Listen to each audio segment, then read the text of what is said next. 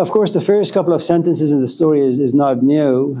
You had a man some years ago whose name was Diogenes.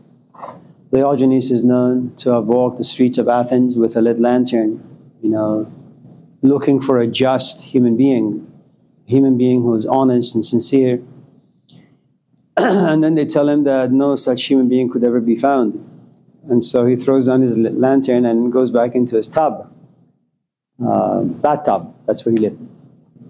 And then, of course, a few years later, like about 600 years or 400 years later, a man named Rumi comes forth, and he borrows from this wonderful story, but he turns it into his own story, which is, this time Diogenes is there with a lit lantern in broad daylight, not looking for a just, honest human being, but he's looking for a human being, period. Not someone who simply has a shell of a human being, but someone who acts like a human being. And for those of you who want to know how a human being should act, you got to read 6 books of Rumi's poetry, in Persian, not in English. And so I suppose Nietzsche borrows from the Greek story of Diogenes. A couple of things before we continue. First is, why would someone turn on a flashlight at 10 in the morning when there is sun out, when the day is good? Why would someone in this class sit, raise their hand and say, despite being in this room for about 10 weeks, say, will anyone in this class be my friend? 10 weeks in this room, all these people asking questions. You gaze into other people's eyes. You look at them, they look at you. Once in a while you touch shoulders perhaps, you break bread. And yet after 10 weeks you raise your hand and you say, can anyone be my friend? So the first thing that you need to understand is Diogenes, or this madman, who has turned his flashlight on, that even when there is light out there, it's still pretty dark. Even if you live in a room filled with people, you're still lonely. Even if you live in a country such as this, where there are Costco's everywhere, you still feel poor and impoverished. And even though you have a home, you feel homeless. That's a devastating place to be. And then, in addition to having your flashlight be on, he also screams that I'm looking for God. Now, if you look at the history of God and God's relationship to human being, or human beings' relationship to God, if I ask you as a religious person, what do you think about life? You say, life is a veil of tears. I didn't choose to come down here. It was an accident. It was an unfortunate event that took place some years ago. Life here on earth does not provide happiness, does not provide comfort or solace. It's a place of condemnation. It's a prison for the human being, for his body, for his soul, for his mind. It's a rat race. If you ask a religious person, how should one behave in life as long as you live, they say, well, the 10 Commandments. Do you have sex before marriage? No, God says no sex before marriage. Do you drink? No, I don't drink. Do you smoke? No, I don't smoke. But why not? Well, God says no. Do you steal? No, I don't steal. Do you put your parents in a nursing home? No, why? Well, honor thy parents. And you realize that just a simple word or a simple concept, God, it has layers upon layers of meaning connected to human life and the human psyche. And when this man says, I have lost God, he's not simply saying that I've lost a concept. I have lost my GPS to life. What should I believe in? How should I act? Is there a church I can go to? Is there a GPS to life? What else should I do with the few years that I am alive? It's a devastating place to be. And I think Nietzsche was right. Let's use his own words against him, that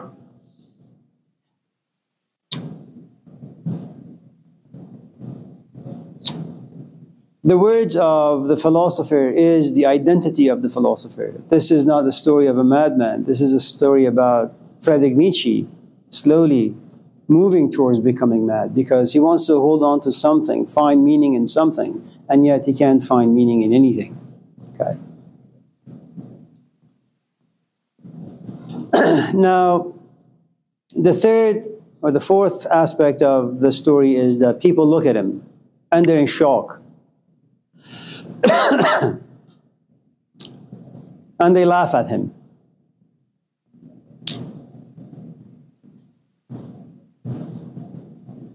Imagine any of you in this class ever running into this psychological problem or an issue that you have, and you go to the closest people to you and you tell them about your difficulties, and perhaps you're looking for compassion, for sympathy, empathy. Instead, all you get is laughter, and they harass you with their jokes, they make fun of you.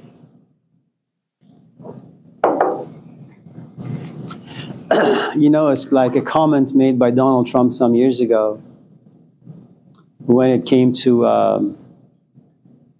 McCain, John McCain, that he was a political prisoner, and Trump, who's never served, instead of showing some compassion, understanding, insight, just being a decent human being, he says, I don't like people who were captured in war, you know. And that's exactly what Friedrich Nietzsche talks about.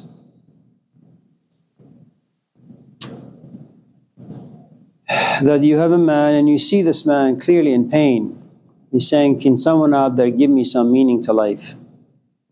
Perhaps put my relationship back together with life. And people just laugh at you because they don't really have the issues that you do. They don't see things the way you do. They don't see that how important perhaps the presence of God is in human society, in human beings' search for meaning and identity and purpose. That human beings are far too insufficient to kind of create their own GPS.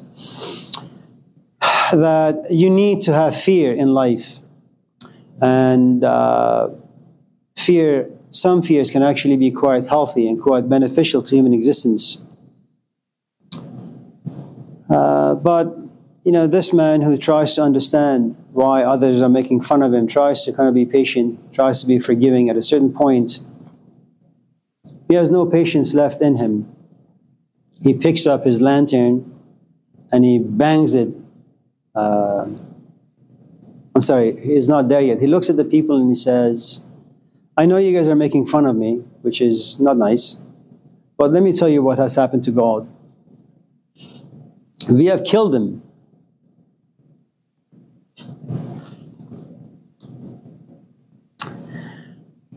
Imagine for a moment that I'm telling you the story, and let's just say I'm extremely passionate about rendering the story, and I'm not, quite monotone and boring.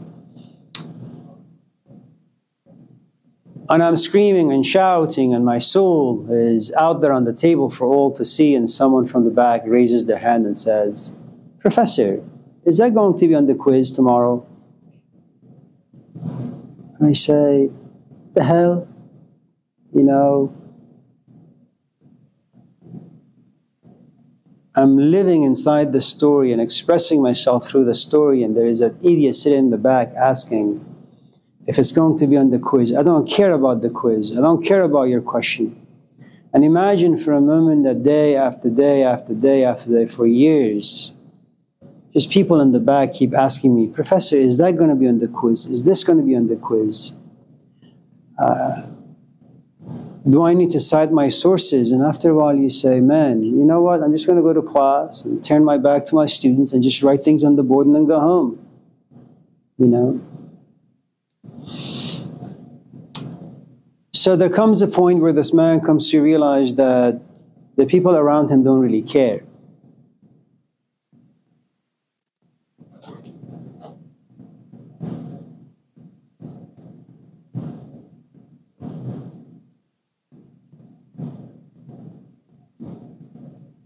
And really, it is difficult to care.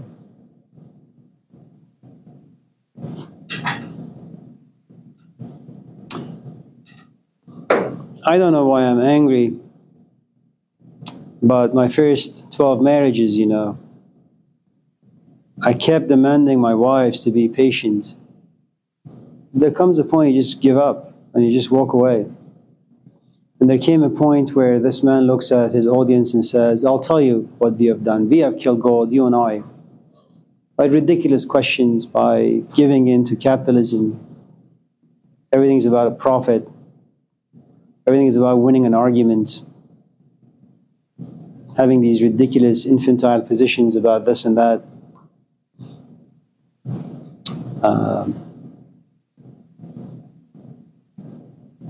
And if you look at the palms of your hand, you realize it's red, and it's red because there is blood on it. And if you want to know whose blood it is, it's the blood of God. And if you begin to smell things very closely, you realize there is this awful smell that's everywhere, and it's God's body. It's His body decomposing.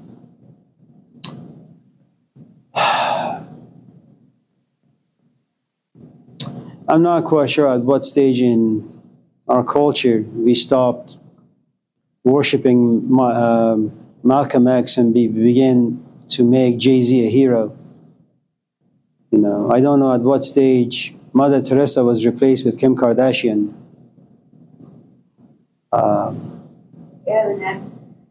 You know, I don't know at what stage that the usage of drugs for enlightenment, at least for some experience, became a thing of escape and entertainment.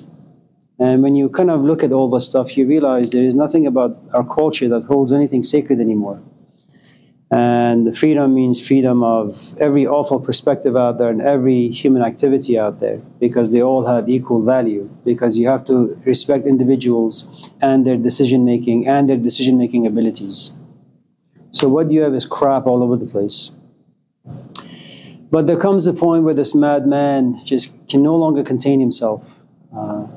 He throws down the lantern and he says, you know what, I think I have come far too early. It seems that thunder also requires time to reach the ears of men. You know, it's like your mom, your dad telling you this is the wrong person to go out with. This is the wrong drugs to experiment with. You want to take an Advil because you have a headache, fine. LSD, hashish, cocaine, I'm not quite sure. To relieve a simple headache, you know. Well, you don't listen and you don't listen, and it doesn't matter how loud and thunderous your parents may be. Eventually they'll give up and they say, son, it's okay. I'm just going to walk away, but remember my voice and remember my screamings and remember my heartache. Eventually time will teach you exactly what I told you. And that's exactly what the madman says to his audience, that it needs time for people to understand their mistakes, cultural mistakes, personal mistakes. And then he walks to the nearest church and he sings the Mass for the dead. And he says the church is no longer a place where you celebrate God having resurrected. We have killed God, our culture has, our narratives have, our human activities have, our TikTok and YouTube, our educational system, our politicians. Everything and everyone comes together to destroy anything that's sacred about life. And so he says, the church is now the tomb of God. We go there to celebrate. You know, it's something that Pascal had said some centuries before Nietzsche, which was, you know, the church has allowed sin, has allowed ignorance, has allowed stupidity to be continuous. You know, you go to the church and you repent and you confess, hoping that you will never repeat the same mistake. But now the church has a different function. Be an idiot from Monday to Saturday. Do all sorts of things, but there's a way out. You can go to church on Sunday, pray for a few hours, maybe, you know, shed some fake tears, and then assume that God has forgiven you and go back into life and be the nice capitalist, be the nice consumerist piece of crap you've always been. So what is a soul? Well, for those of us now who live in 2023, in a culture that gives us nothing to believe in,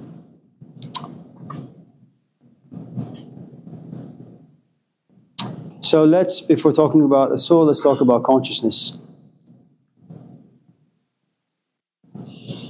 I don't know what other people have said about consciousness. I've never taken a psychology class or a philosophy class.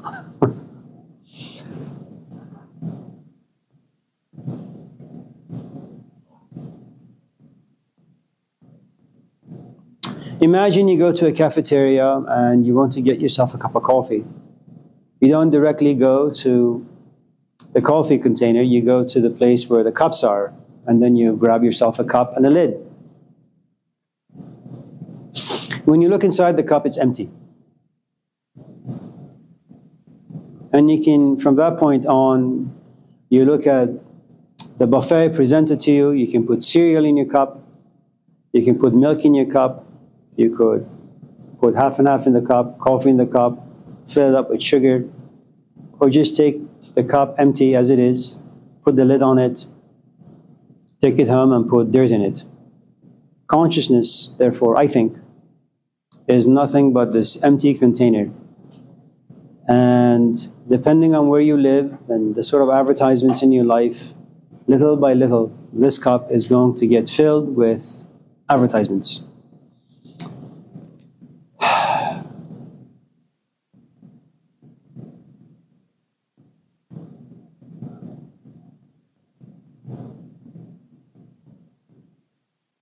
Human beings did not believe in happiness for the longest time in our history.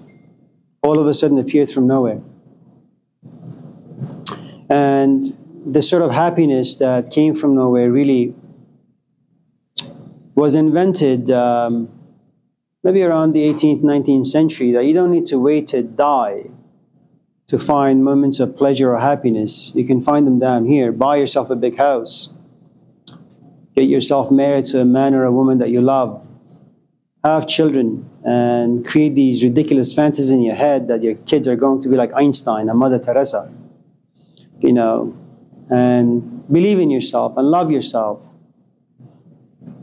And this particular version of happiness became very meaty, very secular.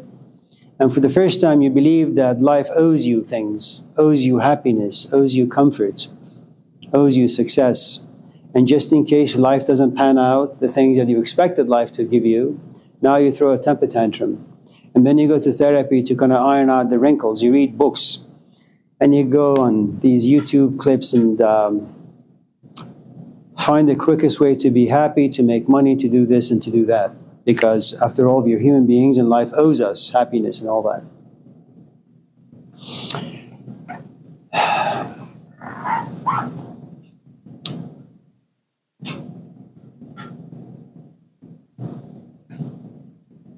I don't know how many of you in this class have had your coffee. I don't know how many of you in this class like coffee, but you didn't have time to get yourself a cup of coffee. And the more I say the word coffee, coffee, coffee, coffee, no doubt you'll be half here and half at Pete's coffee shop. And the moment this class is over, you'll run to Pete's Coffee and grab yourself a bucket of coffee and drink the whole thing.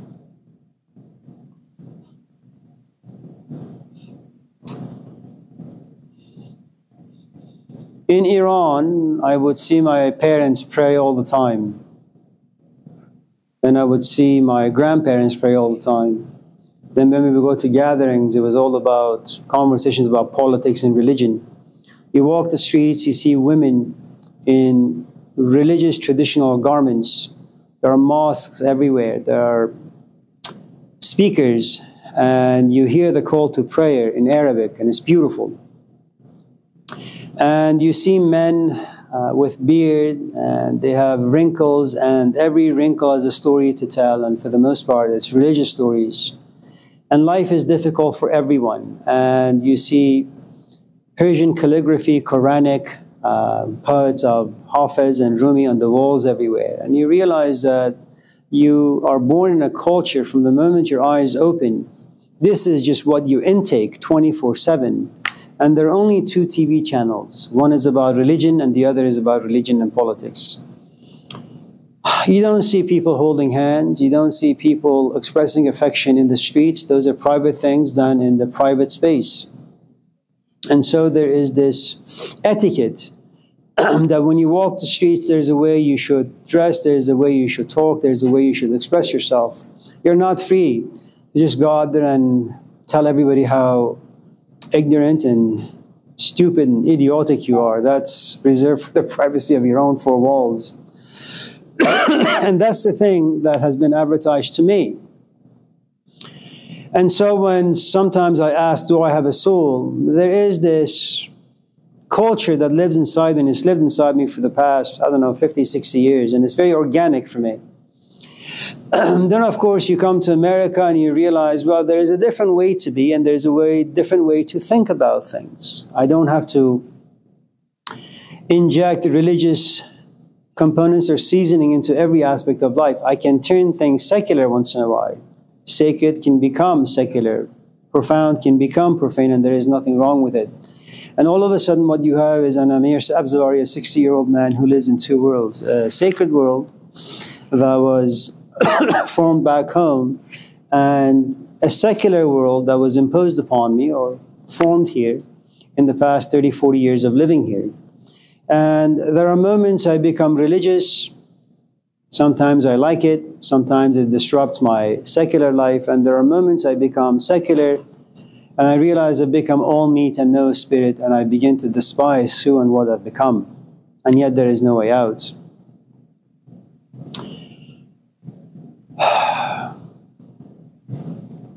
Do I have a soul?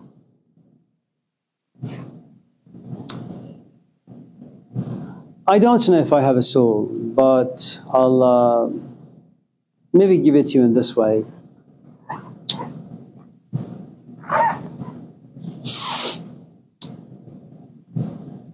There are lots of people out there who advertise that human beings have a soul. There is Billy Graham, I think he's dead. There is Jerry Falwell, he's also dead. There is Jordan Peterson, he should be dead. Yes. The point is, there are 20 people out there who are advertising a soul and a way you can get to your soul. I don't know if you can find anyone out there of the 20 that is remotely attractive to you. And that's something organic, that's something instinctual and intuitive. I don't know why I begin to like certain people. You just like them. And then when you get exposed to that particular person, day after day after day after day, you realize you're purchasing without knowing that form of advertisement. And you may have been an atheist, you may have been a non-believer, but because and through this advertisement, slowly you begin to realize that, oh, well, maybe I do have a soul. And then through this person, you become a believer of having a soul. And then you have a soul.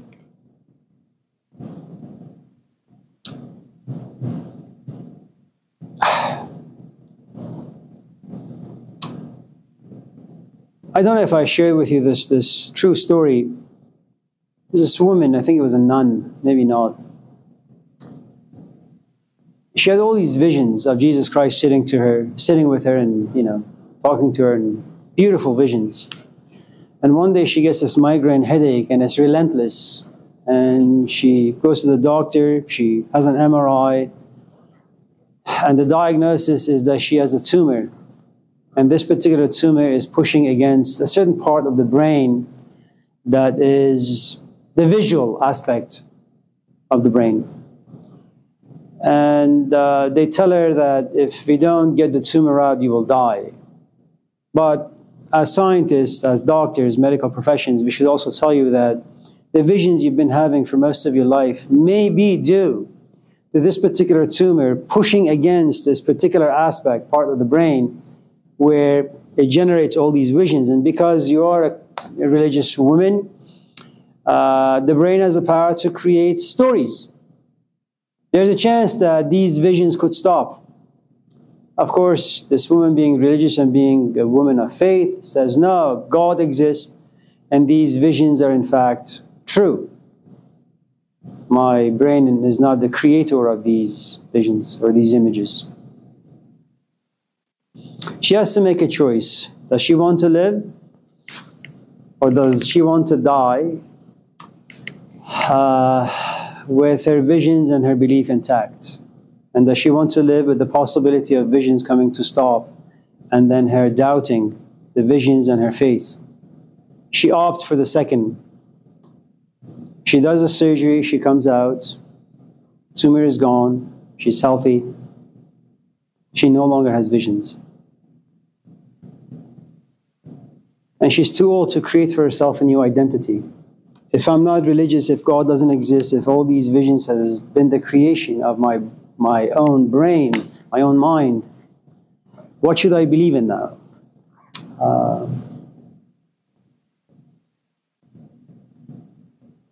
And if you live in a culture such as this, where it's either or, Indians, the Hindu tradition is neither nor. You're neither good nor bad. It's not like you're either good or bad. In the Western tradition, you're either religious, you're either righteous or a sinner. In Hinduism or in Eastern traditions, you're neither righteous nor a sinner. And then you realize what you have in the Eastern tradition is you can in fact be both. Whereas here you're either this or that.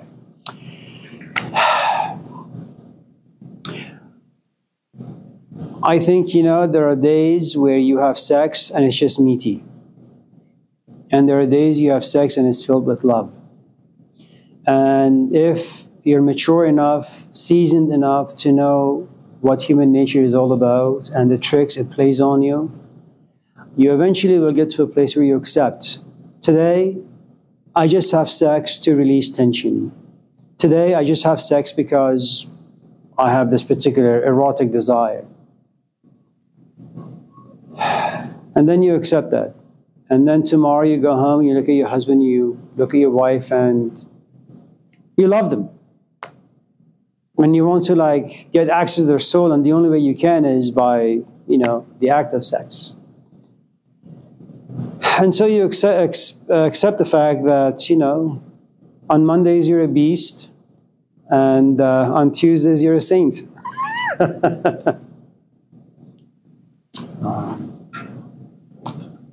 Irania, I'm sorry, your hand was okay. Yeah. So, the West has this desire to be sure of things.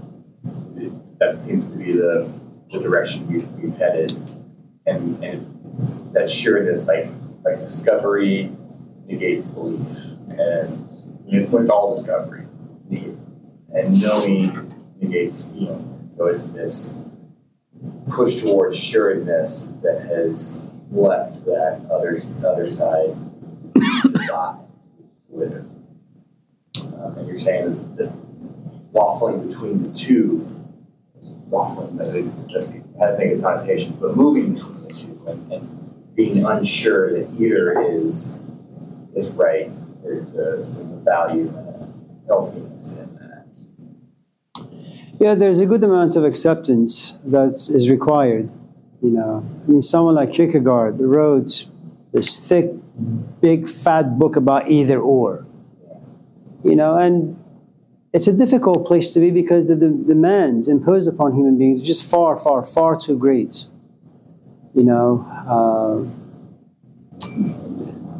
Your comments it's well put because it is part of the scientific revolution, and that's really the task of science. We don't care about the assumptions, we don't care about the belief systems. We just want to pry something open, just look inside it, and give your observations.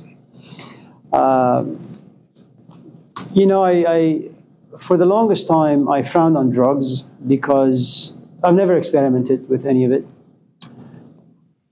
And culturally, it's something that's frowned upon. My parents never experimented. No one in my family. Would you? I would not. No. I like where I am. Are there days where I want to feel as opposed to just knowing? Yeah, there are days where I struggle. That kind of like, if we were to kind of take your question as example, I don't want to just talk about a soul. I want to feel that I do have a soul, and I rather just want to feel it and experience it to the very core of my being. There are days I struggle with it, absolutely. Am I willing to experiment with drugs? No. If, on the other hand, I was to find another Hussein, and I felt the same way about this new person as I did with Hussein, which is going to be really impossible, because now I am contaminated by knowledge and experience, and they're going to hold me hostage. So I'm not going to look at another human being as someone who can teach me anything. I'm far too contaminated. If I find someone like that and I grow to love them, have faith in them, trust them, and if they say, Amir, this is what you need to do, I will do it. Do you ever trust yourself in that? It's kind of when you're saying you trust your teacher, but is there a point where you've passed to take those kind of things and said, okay, I'm going to make a judgment and I'm going to trust my own intuition here and go on with it, or is it always No. from past or something else? It depends what you want to experiment with. Of course, my biases are always going to contaminate my decisions. And, you know, I've made it this far without resorting to such things, and I think I'm relatively okay. And I'm, to some extent, accepted my faults and my limitations. You know, do I have days where I don't trust myself? Absolutely. Do I find ways to escape? No. I just kind of go out there to my kids and my wife, say, yeah, I'm crappy today. So if you have any like philosophical questions, don't come to me because I'm not a philosopher.